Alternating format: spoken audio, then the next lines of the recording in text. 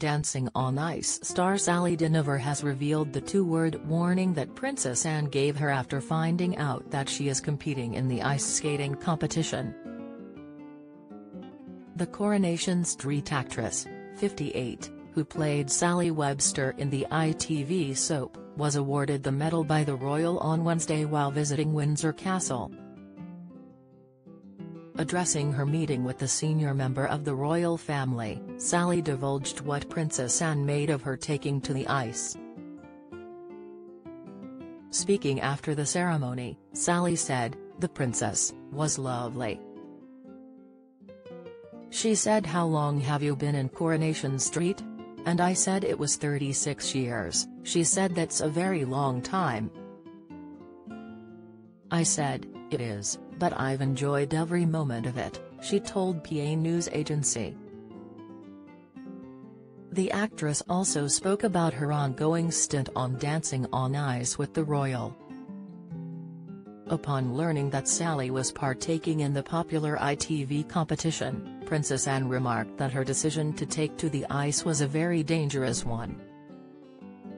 The Corrie star told how she was inspired to appear on the show because of lockdown, adding, "It made me realize that we're just not getting any younger."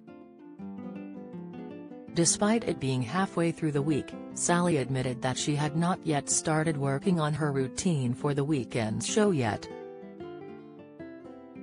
However, the actress added that she was on her way to rehearsals after the award ceremony. Addressing the moment the legendary Corrie star was going to be awarded an MBE, Sally admitted she thought someone was playing a joke on her. She said, "Actually, when I got the email I thought it was a hoax, I thought someone was playing a joke. I rang my son and I said, 'Sam, I've had this email and I'm really worried about it because it says I'm up for an MBE but that can't be right.' Sam said, 'I don't think anyone would joke about that, Mum.' Then after that, I started to take it seriously," she explained.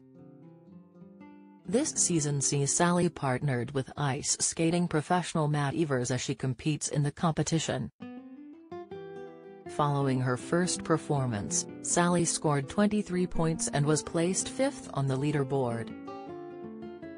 After her performance on Movie Week last weekend, Sally was awarded 26 out of 40.